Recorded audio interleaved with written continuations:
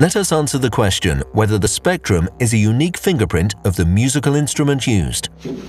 It is best explained using a single vibrating string, the so-called monochord. Plucking causes the string to vibrate. We cannot, however, hear the oscillation directly. The vibrating string must be surrounded by air so that the air molecules can carry the vibration to our ears at the speed of sound in the form of fluctuations in pressure and density. We can record the time course of the sound wave using a computer. The Fourier transform reveals the mixture of frequencies that form the sound of the string.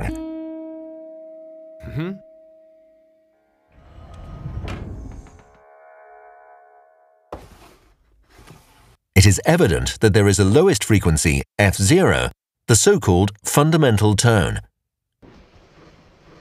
Moreover, there is an equidistant spectrum. That means all other amplitudes have a frequency that is 2 times, 3 times, 4 times, or in general, n times the frequency of the fundamental tone. All these overtones, along with the fundamental tone, form the spectrum of the oscillating string.